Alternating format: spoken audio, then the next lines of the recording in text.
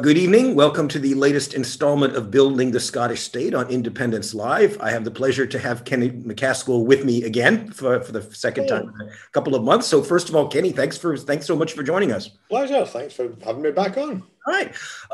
Tell us about the Alba experience. How has it gone down? What did you learn from the election? What did you just tell me about your observations on your recent Alba experience? Well, it's a journey that we're on, and we've only just started. So rumours of Alba's demise are not to be believed at all. It's something I have no regrets and feel actually liberated in many ways, and look forward to working with colleagues once, and I think sooner rather than later, that we're able to start meeting as steps are now made for a conference to come together. I think sometimes in life, circumstances, the concept can be right, but circumstances are against you. I stand by the concept of Alba, a supermajority that we argued could have been delivered, hasn't been delivered. We've seen 1 million, indeed over 1 million SNP votes, even more than in 2016, go to waste, returning unionists that could have returned a nationalist supermajority. But both the hostility, the lack of time, the disgraceful behaviour by the media, in particular the BBC, it's quite outrageous that in 2016, Mr. Coburn was allowed on BBC leaders' debates when they had no MPs, no councillors. But as with Farage, were given a boosting. It seems to be part of the course for the BBC. Meanwhile, Alex Salmond and other Alba representatives were denied the oxygen of publicity. So the concept was right, but it just wasn't to be. Equally, Alba goes on because there are fundamental things that we see on a daily basis that have people questioning why they are or were in the SNP. And I wrote about that in an article today. But more importantly, the case for Scottish independence has to be driven on. We have to make sure that we don't just settle down, as seems to be the case in Holyrood. We make that case, we forge alliances and drive on, because this is situation critical for Scotland. Yeah. Okay. And so, what are your plans in? Because you're working, of course, with Neil Hanvey. What are you going to be doing in the Westminster Parliament? Well, to fly Scotland's flag and to treat it, with the respect that it has to, because it provides you a platform, but not become ingratiated or fixated by it. So I've been down the last 2 weeks. I'll be participating virtually this week, and Neil's going down this coming week. We don't take part in the pageantry, such as the state opening with the Queen's speech. That's not for us.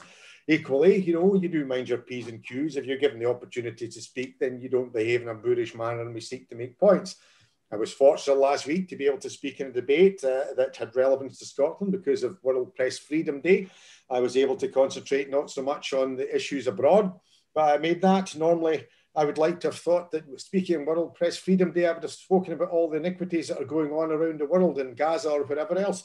And indeed, I had to spend much of my time dealing with what I believe is a disgraceful situation that's now coming about in Scotland.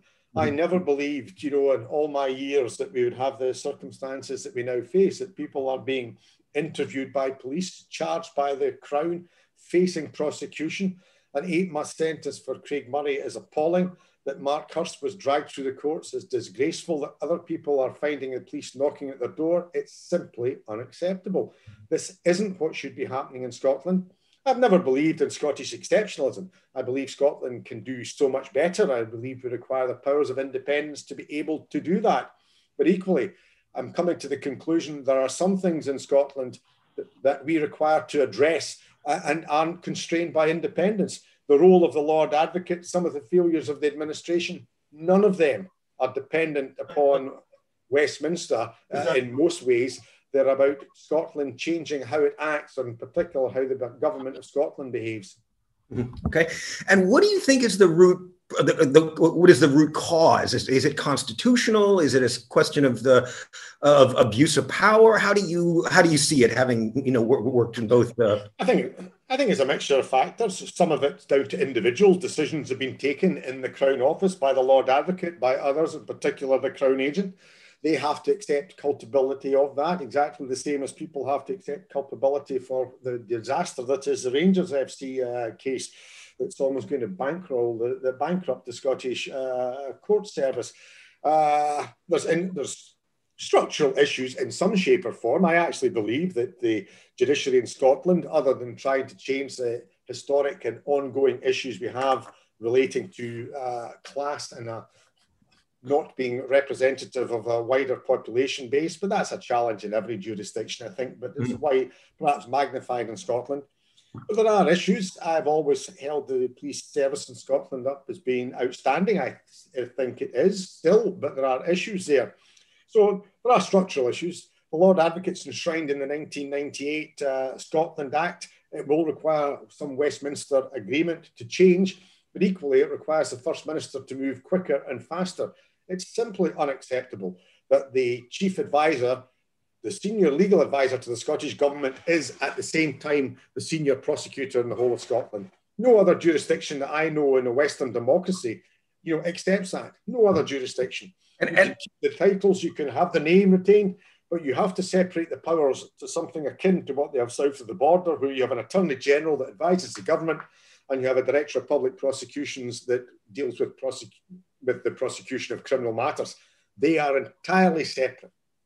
Okay, and how did it work? Because you were Justice Minister in Holyrood, correct? Okay, how did it work when you were there? Well, when Alex Salmond took over and, Eilish Angelini continued as the Lord Advocate, I think, first of all, that showed that the Lord Advocate had previously served as a Lord Advocate in the Labour Liberal administration and was being asked to continue to serve in an SNP minority administration. Eilish did a remarkable job till she was replaced when she stepped down by Frank Mulholland. I think that showed that the Lord Advocate was to be neutral. There was no time, and I have to say, I didn't approach, it wasn't my call, Westminster for any structural change, but what Alex Salmond did create was a situation where the Lord Advocate only came to Cabinet to advise or speak on issues where they were giving legal advice. They did not participate in Cabinet as a member as had been before. So I think that was the start of the separation. I think the Alex Salmond case has brought this into the public eye, and it's something that should be dealt with fast. It should have been something that should have been made quite clear in the election. Alba were making it quite clear. I think other parties should have said they would make it clear. And, simply to be taking, your time about it. There are issues in terms of how government advice is given, how matters are appealed, but they're not inconceivable, because after all, it's done in other jurisdictions, even within the United Kingdom as it is. So, the templates are there. They have to be revised for Scotland. The names and parliamentary approval requires to be done, but we cannot go on as we are, because as we saw in the Alex Salmond situation, as we're seeing ongoing, there is now a belief, rightly or wrongly, that prosecution is being politicised, and that is fundamentally wrong in a democracy. Yeah. Okay. All right. Let's see. And so, what would you put in? What do you think should be done in preparation for independence at this point? I mean, I've been working with this group with Jim Sillars and others, and we've been working on issues of international recognition and constitution and things like that. We've got members from the SNP involved as well. It just seems to me as if there's no reason that the basic structures of an independent Scotland could be built now, but it doesn't appear that the SNP is very interested in that. I don't know what your view is.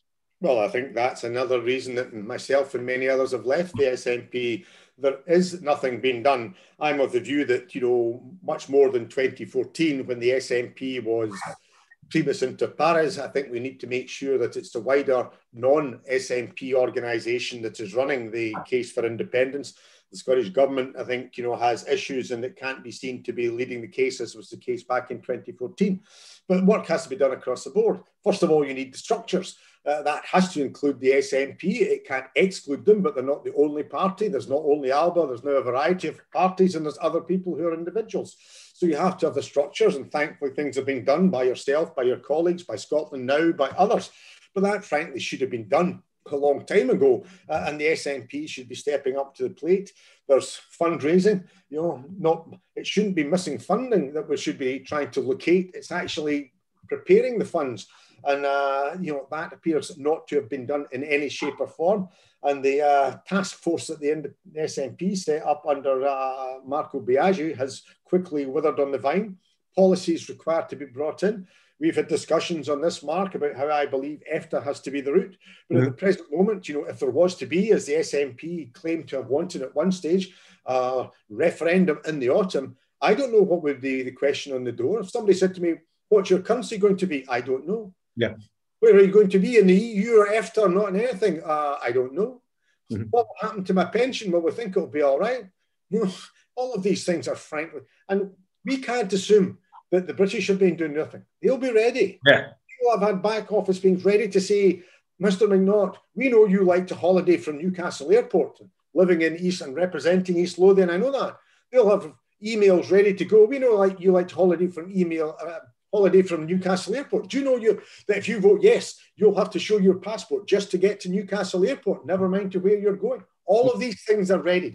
You get your pension paid in pounds. What will happen to you if you vote yes? So we should have been preparing. The lack of preparation is shameful. Heads should roll, not Marco Biaggi departing from his position. Others who are in a primal position should have been accounting for this. The most we've had from the SNP is a growth commission that was moribund and defunct as soon as it was published. And since then, we've had absolutely nothing. And the current position on the EU, as you and I have discussed, is frankly, I find incomprehensible. I would be hard to articulate that on the door if there were a referendum in this autumn. What is your position? According to the SNP, well, we don't know what it's going to be, but we're going to apply to get into the EU. What are you going to do in the interim, Dr. McNaught? Oh, well, we hope it's going to be all right. Yeah. Okay. So, frankly, useless. Okay. Let's see. And what do you see as the potential for independence working, the independence parties working together? Do you think the Greens and the SNP and Holyrood will work towards that, or do you see it more as Alex Salmond did, that both the Greens and the Greens are sort of tepid on independence? How do you see that? Well, I've always found the Greens tepid on independence, but equally, to be fair, they did come out in 2014 officially for it. And, if we have to take them at face value, so all parties, other than those who are excluded because of their behaviour or neo-fascism or whatever else, all parties and individuals who support it are welcome aboard. So you're required to have the structures. So the structures required to be there. The SNP is the biggest party, and that has to be acknowledged. And as a member of Alba, I fully accept that. But what they're not there to do is to dictate everything. They have to work together. Some things will have to be agreed democratically. Some things will probably just have to agree to differ democratically, because after all, the whole purpose of independent Scotland is that we'll be able to make our own choices, and within that we'll have different views, as happens in every independent country. But we have to unite to be able to deliver that, and that's why we have to widen the base as far as possible. As it is, it seems to me we're coming to a situation where we're going to have to, rally together to try and protect the parliament we've got, never mind obtain the independent parliament that we want. Yeah. And what can you tell me about the internal market bill and how how it could affect the powers of Holyrood? You probably have a better understanding of it than I do. Well, the short answer is we don't know. I mean, the UK government are saying it's not there, it's necessary because they need to do that to be able to take all these European documents. Equally, the clear fact is it does give powers that could, drive a coach and horses through devolution. And, anybody who underestimates their ability to do that, I think, is deluding themselves. We were told that all we would require is an SNP majority and Boris Johnson would blink. Well, we've got an SNP majority in conjunction with the Greens, and I don't see Boris Johnson blinking. I don't know what the outcome of his discussions with Drakeford and Nicola Sturgeon are going to be, but I don't think he's for shifting. And therefore, we're going to have, I think, two aspects. We're going to have to defend what we've got because that's under threat, and we're going to have to build alliances to deliver what we need. Okay, and what do you see as Nicola Sturgeon seems to have kind of boxed herself in to a certain degree by saying that Section 30 is the only legitimate way of achieving independence. And you sort of do understand that from, you don't want the same thing to happen to Scotland as Catalonia. You don't want to be stuck in some limbo, not recognized for years, this type of thing. But what do you see as other legitimate routes to achieving independence? I know that, if Alba had been, elected in large numbers, that Alex Salmond would, you all would be, working towards something like that. But what do you see as legitimate? There is no template. These things are about political power and political negotiation. That's why, as I say, Alba thought the supermajority would have delivered and would change much more than simply the assumption that an SNP victory was going to see Boris Johnson blink. I think my criticism of Nicola Sturgeon is twofold. First of all, in terms of saying it has to be a Section 30 order, then she's given the decision over to Boris Johnson, who just says you're not getting it at the moment, but she's also ceded timing, because what we've seen is she said there's not going to be an independence referendum. So there'll be discussions about a Section 30 order, but there's not going to be an independence referendum until such time as there's coronavirus recovery. Well, when is that going to be? Because it certainly looks to me that we haven't yet even hit the worst of the economic fallout. It's understandable that the Greens were raising in the Scottish Parliament that furlough should be extended, but there's going to be a whirlwind when furlough comes to an end, extended or not. We haven't begun to see the extent of the job closures and the factory closures and all the businesses that are going to close. So the idea that all of a sudden we're just going to get the pandemic sorted in 2021, 2022, we're going to get all sorts of fan-dabby-dozy and sort out businesses and we'll be all good to go in 2023 is fanciful.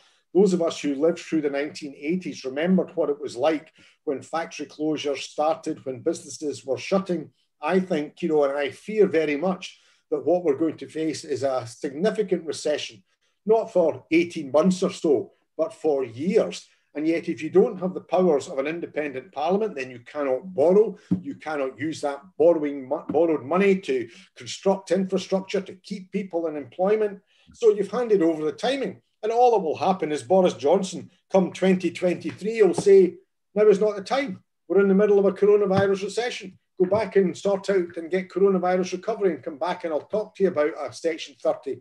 In the interim, you said yourself, First Minister, you said there would be no referendum until there was coronavirus recovery. I'm telling you, the economic stats from Scotland look grim. And you're saying to me, coronavirus recovery. I'm saying to you, go back and do it. So she has ceded not only the opportunity, she has ceded the timing to him. We now are dependent upon Westminster in saying, yep, coronavirus recovery is upon us. And I think that's going to be some time. That's why the argument for independence, the structures for independence have to move away from the Scottish government and they have to move out of Holyrood. Okay.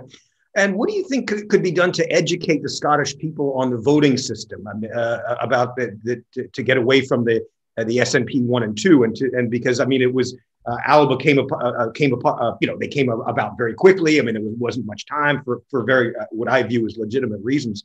But what do you think in terms of, do you think most people understood the voting system, or do you think that not as well as I had hoped? Some of that, I think there was, the SNP, for their own political experience, they sought to pander to the SNP 1 and 2. They knew that they had 1 million wasted votes before. They ended up with 1.1 million wasted votes, but it suited them tactically because they were afraid of Alba.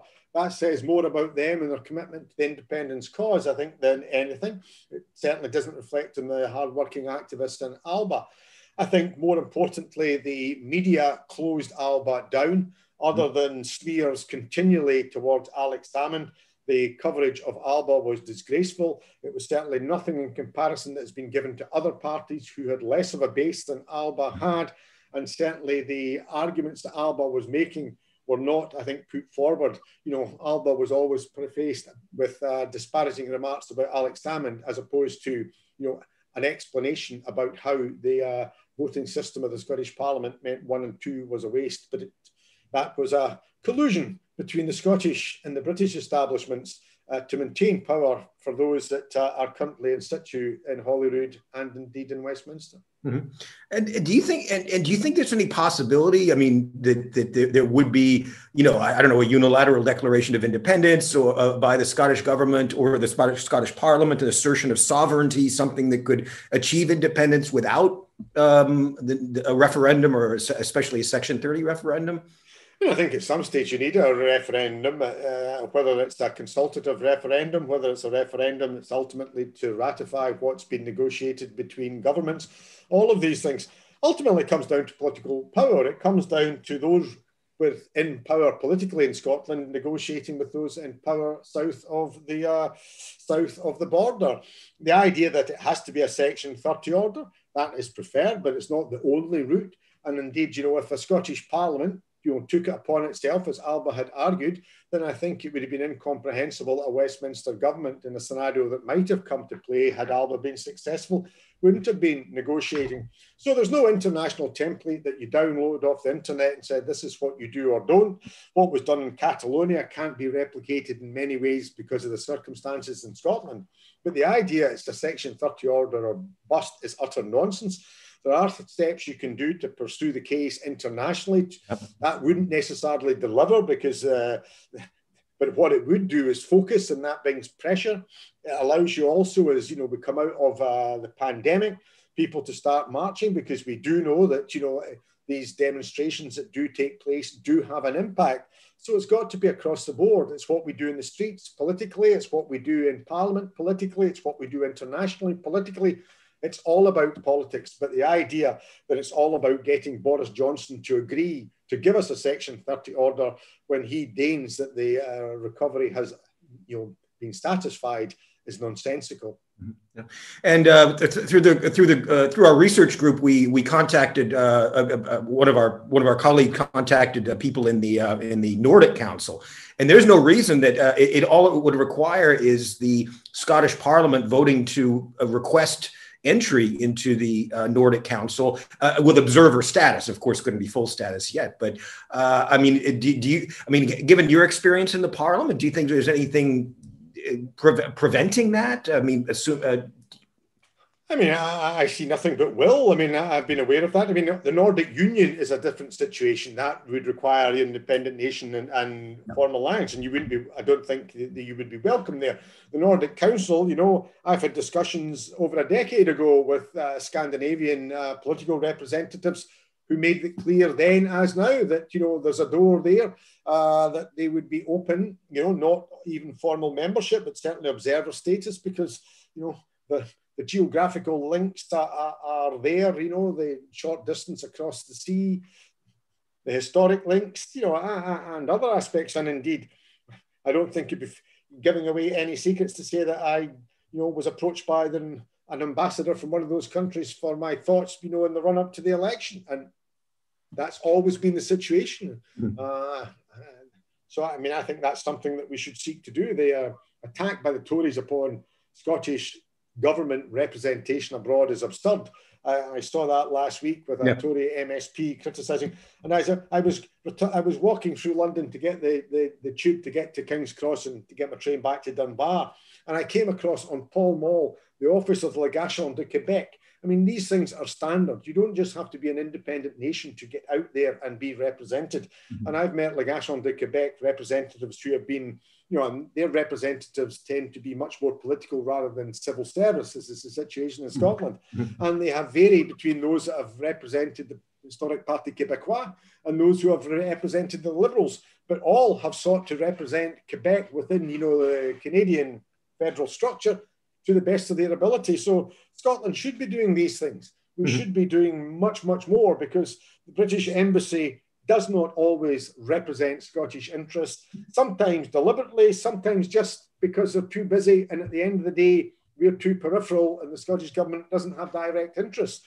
So seeking to piggyback on, because there are times when you will want to cooperate with the British government. And I've had issues lately, even in my own constituency, so I've had to go through the Foreign and Commonwealth Office, and I've been grateful for their assistance. But there are other things where if you don't sell yourself, nobody else is going to sell us. So that's why, you know, there should be Scottish representatives abroad, and linking in with the Nordic Council is eminently sensible. Yeah. Okay. Let's see. Do you a question? Do you think Joanna Cherry will join Alba, or maybe more obliquely, if you want to answer that, just that That's a matter for Joanna. I'm a friend for Joanna's. I respect her greatly. It is her position. I'm not aware of her changing her position from her previous statement. She was, an elected member of the SNP, and that was where she was staying. I don't think I'll be giving away any secrets to say that Alba membership is still continuing to climb, and we'll be having announcements over, certainly tomorrow. I was speaking to somebody earlier in the week who's reasonably high profile, who'll be joining. Okay. All right. From James Reith, I've been an activist since the 90s. Up until a month ago, I thought Indy was possible. I now realize Scots at the present day are so subservient to their English masters through propaganda and feared to take a risk that a 42-year-old, I'm confident it won't happen in my lifetime. Kind of pessimistic appraisal. I mean, do you see it that way? And what do you see as how are you optimistic for the future? No, I think I don't blame the Scottish people. They voted. I regret in some ways. I certainly didn't vote for me, but they certainly rejected Boris Johnson and did that again. I think they may have had misplaced hope and optimism in the SNP and Greens, but we'll see. They certainly voted for change. They voted for an independence mandate, albeit marginally over 50% on the list, but that was delivered, and the SNP were given an overwhelming response on the constituency basis. I just think what sustains me is that the countries are diverging.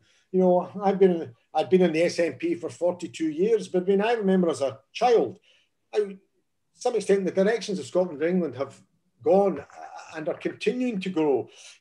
The position in Westminster, the union is much weaker than it has ever been, which is part of the tragedy of the SNP not seeking to push harder and faster.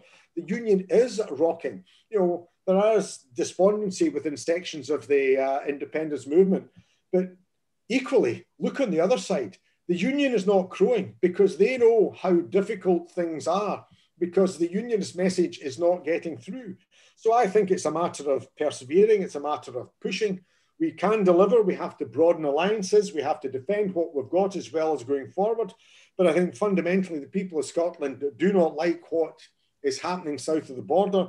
And let's remember, on the same day as we were voting one way in Holyrood, Labour were getting thrashed in Hartlepool. Inconceivable in my past years. What is the reputation of Hartlepool? Very, very working class, very Labour support. I would view Hartlepool as something akin to Motherwell. I was down there once in 1980 because I shared a flat with a friend whose father was a brewery manager down in Hartlepool, and we went down there. It's a working class industrial town in northeast England. You would have thought it was a sort of place where Tories would have feared to tread, and instead they won it comfortably. So the divergence between north and south of the border on the constitution is significant. That's why I would say to our friend, keep the faith. It will come. Okay. All right. Let's see. Do you expect an early Westminster general election around 2020 or 3? How could that affect independence? In other words, the SNP seeking yet another mandate for a weary Indy movement. Do you see any possibilities of Westminster election coming up, and whether that would how that could change things? All the talk seems to be that there'll be a Westminster election in 2023, and that is part of the Tory strategy, and it's the trap that Nicola Sturgeon has fallen into, because I was at the Count at Ingleston. I was speaking to a Tory MSP, and I was saying, well, is Boris Johnson going to change strategy now that the SNP and Greens are nominating? No, they're just going to play the long game. They're just going to say, you're not getting a Section 30, concentrate on coronavirus. And then, of course, in 2023, there'll be an election. Now, the SNP might win all the seats again, but what if they don't? What happens if in 2023 you get a reprise of 2017, when the SNP still won the majority of seats, but they went backwards? If that happens, then the position will be that I've no doubt Westminster will say, well, you lost your election, you've not got a mandate, and anyway, we've not had coronavirus recovery, so get on with it. So this idea that you were deferring the referendum until 2023 is you're deferring it to the next Scottish parliamentary elections unless you deliver an overwhelming majority in the Westminster election of 2023. That may be possible, but equally, at the height of a recession, when people are going to be deeply upset about just how strapped public services are in Scotland, it might not be easy for the party in the Scottish government, as Nicola Sturgeon found in 2017, when the SNP were in the ropes on health, housing, justice, and other issues. Okay. And what do you think, what could be being done now, do you think? I mean, and what do you, because I always thought about, with my group and others bringing together all of the different groups that have worked so hard, whether they be the Commonweal, whether it be the Constitutional Commission and others that have done this. But as to now, there hasn't been any, it's as if the SNP has been presented with all of this good research, but there's been no effort to tie it together to kind of build the foundations of the state once independence is achieved. It's my view that this needs to be done, I guess, independently of the SNP. And do you have any ideas on that, of how we could sort of, even in the absence of a date of a referendum, or even a means to get independence, that we could, begin to build, what would be the Scottish state once independence is somehow achieved? Well, I think we do mean to do that. I mean, and Alba will seek to play its part, not only in terms of what it does politically, in terms of electoral activity, but it'll also seek to build its part in, using the resources, the brains, trust, and the talent that we have within our party to try and make sure that we provide that platform on questions such as currency, pensions, borders, EFTA membership, you name it. Equally, I think we've got to give credit to those who have been involved in establishing groups such as Scotland Now and others, bringing people together. There are bright, talented people there seeking to do things. The tragedy has been the SNP has been very exclusive, and has been focused simply on becoming an electoral machine to deliver their own electoral return and not to deliver anything further or beyond that. So I think the way to do it is actually to make sure that we take it out of, the political party structure into a wider grouping, although political parties of all size have to be represented, to make sure they have that, and we have to do it through those structures. Okay. All right. Somewhat skeptical comments here.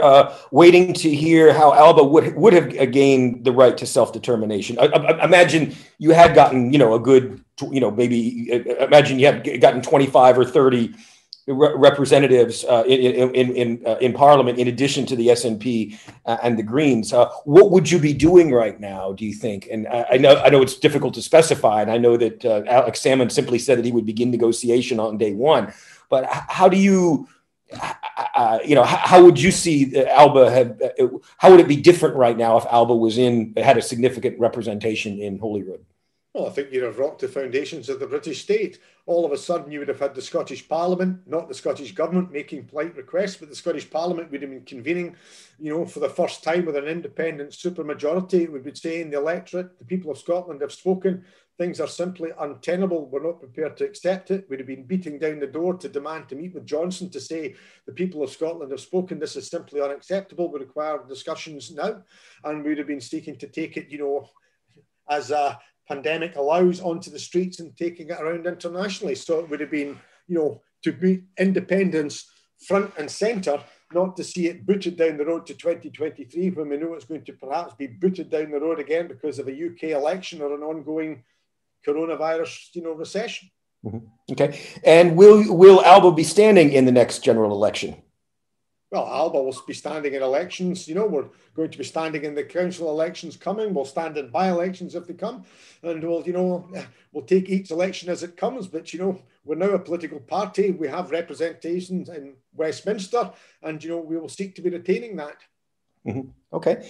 And how do you, and what do you think are some of the main changes that you would like to see in independent Scotland? So, for example, electoral changes, like, maybe instead of this weird D'Hondt formula that you have single transferable vote with open lists or this type of thing. What are the kind of fundamental changes you'd like to see? Well, I mean, Alba's got to meet, we've had difficulties. We've been meeting like this with Zoom conferences. We're going to have a conference in September.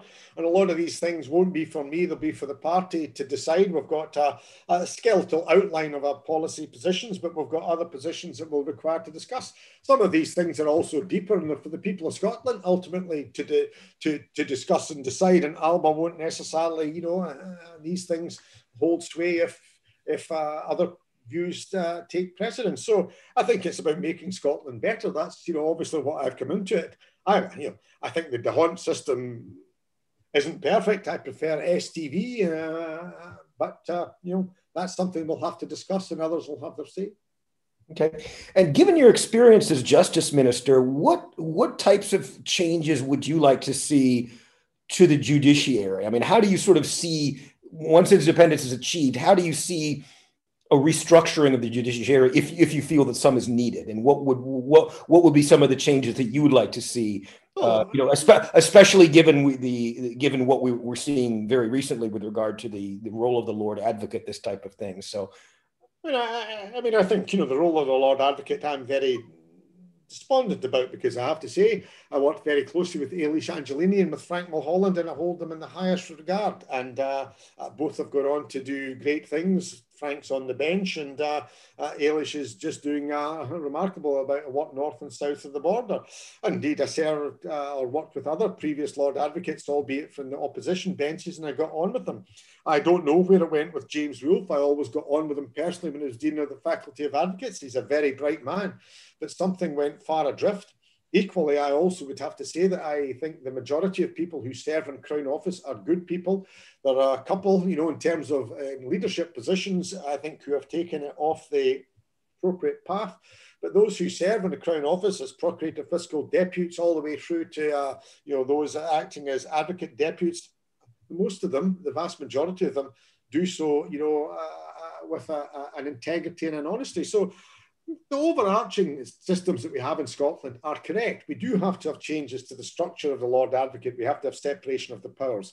We do have to remove individuals, because I think the Lord Advocate has to go. If he hadn't been stepping down, he should have been dismissed. I think the Crown Agent has to look to himself, because his behaviour has also had questions arising. So, there's a few... what is the Crown Agent? So you have the Lord Advocate and you have the Crown Agent. Is that the Crown Agent would be best described as a senior civil servant within the...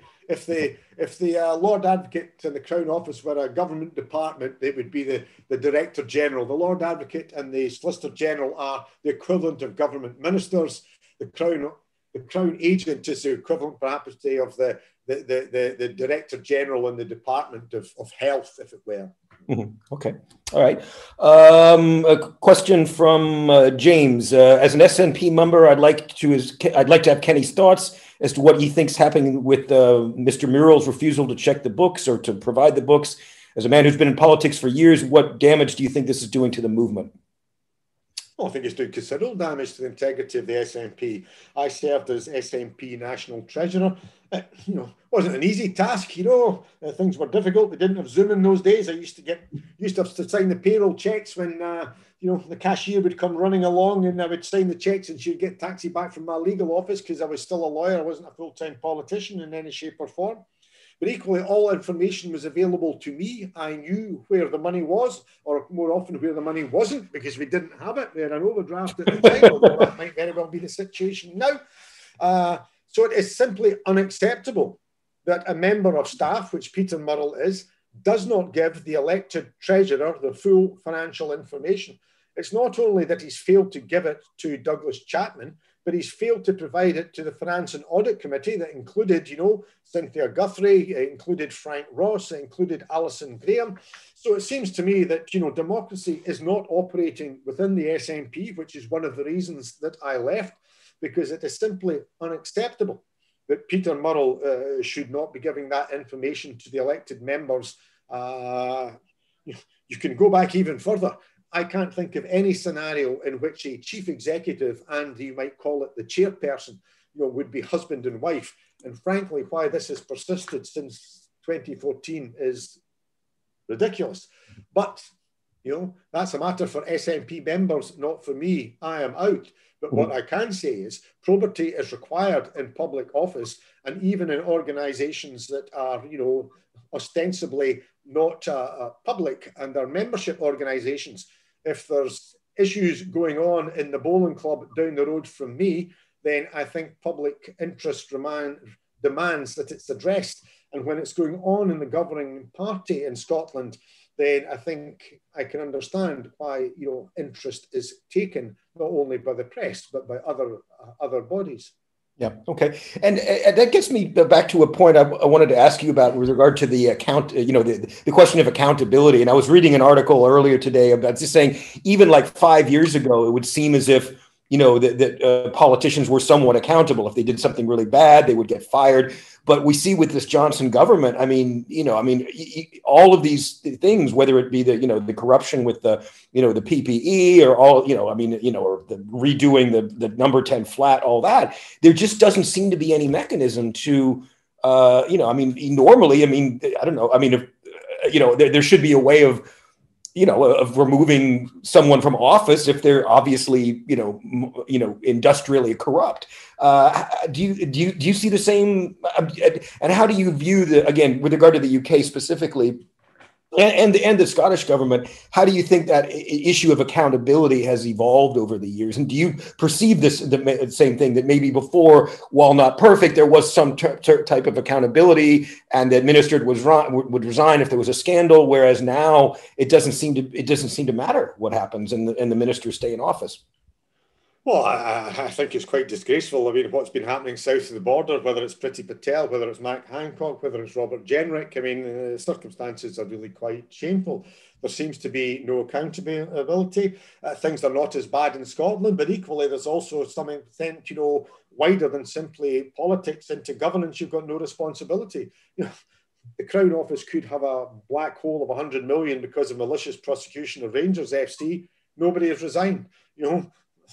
The Permanent Secretary of Scotland runs up a bill of $500,000, appears before a public inquiry in the eyes of the world watching it. Frankly, it was lamentable in terms of the evidence she gave. Her and other senior officials came across as, second raters and incompetence, and yet nobody resigns, and on it goes.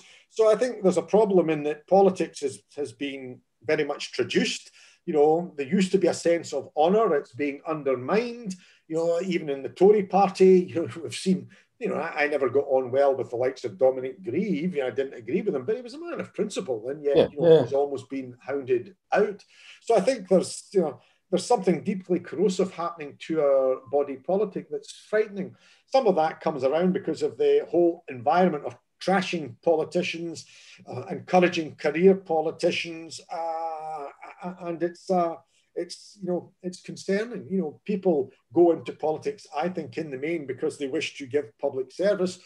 The trouble is, what's happening at the present moment, nobody in the right mind would want to go into it rather than the deeply committed, and that's a damage to democracy. So I think what's going on south of the border is disgraceful. What worries me more down there, which is why I'm concerned that we're not moving far enough and fast enough to try and provide ourselves protection to get out. They're taking over down there. When I was sitting on the Justice Committee, just about every appointment of anybody coming in for something had either been a Tory donor or a former Tory MP. Or, there was no reason you could preclude their appointment because they met all the criteria. But there was just something disconcerting, whereas previously people would have been coming in who had no political affiliation, or indeed sometimes a political affiliations from the opposition party.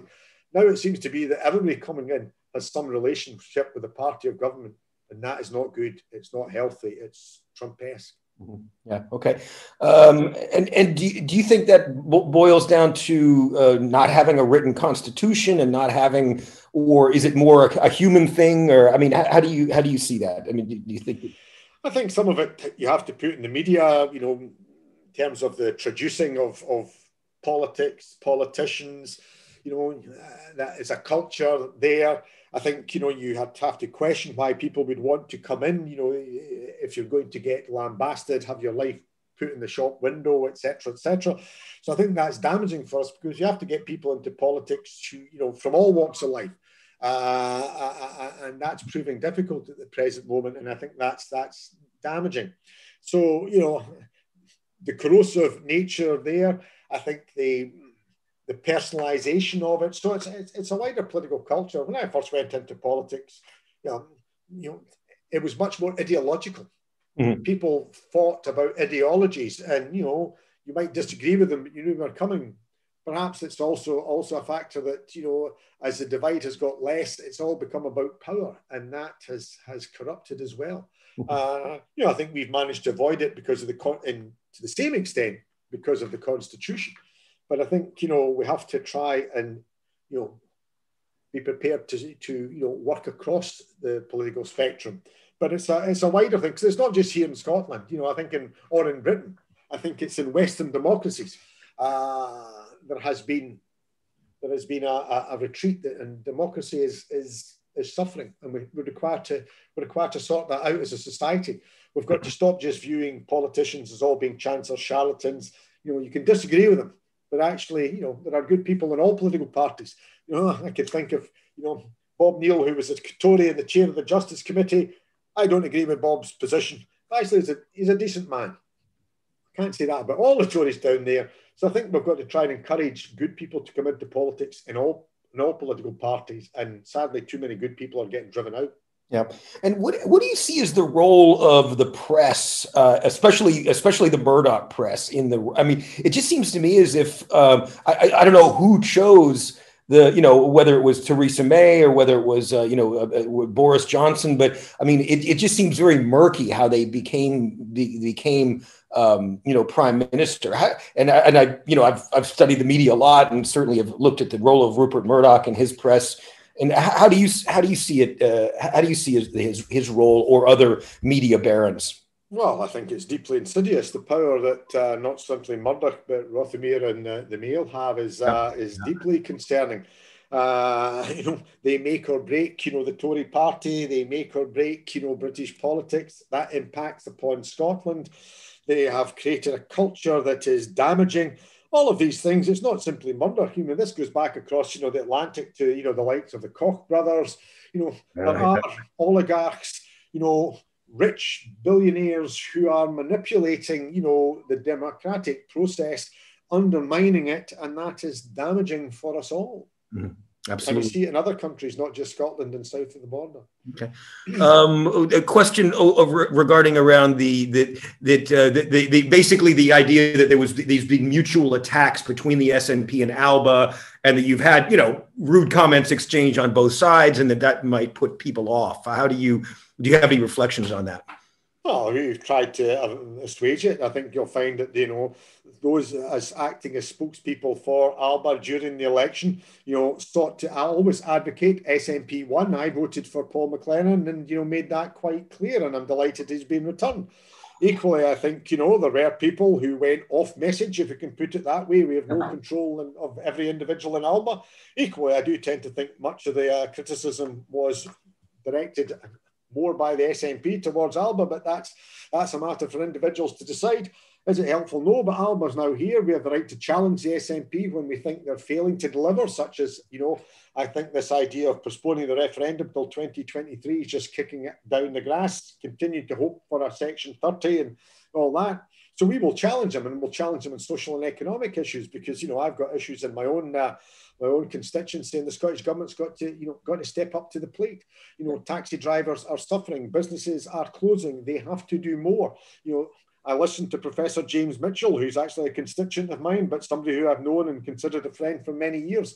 You know, and much of the criticism he has said about a middle-class, middle-of-the-road parliament is quite correct. Hard times are coming, and if we're going to protect the poorest in our society, then hard choices are going to have to be made. I hope and believe that Alba will be up for that. I just hope the Scottish government's prepared to be. Without independence, what can the Scottish government do to mitigate this? I mean, you know, there's and I mean, it's all been, I don't know, convenience the right word, but I mean, with so many social problems, they've, you know, well, Scottish governments of all stripes have been able to say, oh, it's Westminster, they've got the powers. What powers does the Scottish government currently have that could mitigate things like helping taxi drivers and helping businesses stay afloat, relative to what powers Scotland would have with independence that would be more effective? Well, I mean, the first thing to say is politics is about priorities. You lay out your manifesto and you decide where you're going to spend it. And if you don't spend it on building council houses, and I think, you know, the ambition to build, 100,000 over 10 years is derisory. 10,000 per annum new council houses is not enough. We could probably do with 5,000 in East Lothian alone, given the growth in the population and the needs on the waiting list. So that's about political priorities, where you spend. It's not easy for government, because if you spend on something such as building more council houses, then you're going to have to take it out of some other budget. But take it out it must be, because that has to be a priority. Equally, the shameful failure of the Scottish Government to deliver onshore jobs as a result of the bounty and the bonus that we've got from offshore wind is really quite lamentable. I've got the energy coming ashore into Kilkenny and into Torness, and yet where's the jobs? Where are they? Where are these turbines? Why are they being built in Humberside? Why are they being built in Indonesia? Why is it that we're not demanding that they get built here in Scotland? So there have been failures as well as a lack of ambition. So the Scottish Government, can blame a lot on Westminster, but there are issues, such as the Lord Advocate, where actually, no, there's steps you can take here. And if you want to build more council houses, then do it, because it's not just about addressing the need for homelessness. It's about keeping people in work. It was President Obama that talked about shovel-ready projects back in 2008. When you're facing a recession, as we are, then the best thing you can do, and to be fair, the government is restricted in its current borrowing powers, so they have to be demanding more. But with the current money it has, then it's got to get shovel-ready projects and actually building and retrofitting houses is the priority. All right. What is your view on the McGrory case being knocked back? I'm not exactly sure what that means, but I think I presume they're talking about Lockerbie with the court. I thought it was probably correct. I mean, anybody who knows me or has followed, I never thought that Mr. McGrahy was an entire innocent. I always thought and believed he was not the bomber, but the idea that he wasn't involved in Libyan services and that it was Libya that did it was fanciful. So I think, the Court of Appeal took the view that, was the evidence overwhelming? Was there doubts about the conviction? Yes, but in the totality of the situation, he had a role. It was a minor player, but he was a player all the same. Okay. Well, we'll start to wrap up the conversation for this evening. Anything you'd like to say, or just explaining about Alba's future and how you see the independence movement going forward? Well, I think the independence movement's got to move out with Parliament, which is why I welcome Scotland Now and other organisations. It's got to be open and inclusive, which is why ISP, AFE, all organisations and none have to be, welcomed aboard. Those structures can't be dictated by Alba, let alone the SNP. So we're required to do that. I think we have to start taking our voice out to the streets, as well as, I say, taking out with Parliament. That will come sooner rather than later. As lockdown begins to ease, we can get our trestle tables out and we can chat to people. We can start marching again. That's necessary. We've got to lay the policy platform and answer these things, because we have to be able to address how would you have dealt with the coronavirus crisis if you don't have your own currency and central bank? How are you going to be able to deal, say you don't want a hard border, which I don't believe the people of Scotland want, with the rest of the UK, if you're going to be, the hard border of the EU. So, we have to get our thinking caps on. So as I say, it's widening it taking it out of Parliament, widening it politically, doing the policy work, and, building friends and alliances. We have to, speak to people, because I also thought that back in 2019, when, we were first elected, the SNP should have called a Scottish Constitutional Convention. That has not been done. There still should be a Scottish Constitutional Convention, not just for Westminster MPs and MSPs from Holyrood, but for senior council representatives and for other body politic in Scotland. It should be done not simply to say, where are we going to go forward? It should be done to say, how are we going to protect what we've got? So we actually have to build alliances, because if we are going to face challenges with the internal market bill, then we have to bring devolutionists along. People who might say, I don't want to support you with independence, Mr. MacAskill. Well, you should at least be prepared to stand shoulder to shoulder to make sure that what you've got and what you wanted in devolution isn't reduced. So I think we've got to broaden and go forward, because this is about democracy and it's about the health and welfare and well-being of our people. And you come back to the point, what should the Scottish Government been doing better? Well, we've got to up our game on drugs, because we have a real problem in Scotland. We do need powers over misuse of drugs. Equally, we also need a Lord Advocate with a bit of backbone, not to prosecute people for trying to set up drug consumption rooms and save lives in Scottish streets. Okay. All right. So unless there's any other questions, thank you very much. If you could stick on for a couple minutes after, I'd like to have a chat, but okay. All right. So thank you everybody for watching and listening, and we will see you again soon.